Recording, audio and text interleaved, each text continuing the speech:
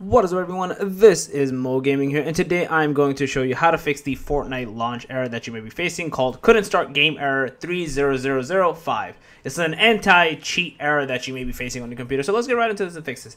So there's actually a couple of easy things that you can essentially do to fix this. The first thing is you want to go to your search bar over here and type in run.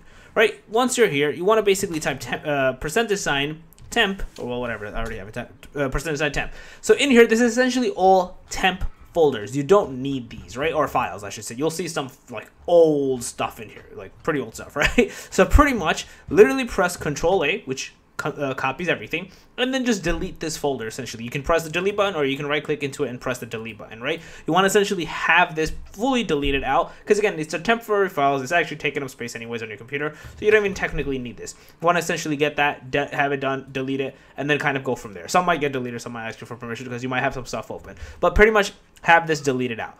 Once you've done that, you're going to open up back your Epic Games launcher, as you can see over here, and you're going to try to press launch. If it works, great. If it doesn't work, the next thing you're going to do is you're going to right click into this, or the three dots I should say, and you want to click into manage.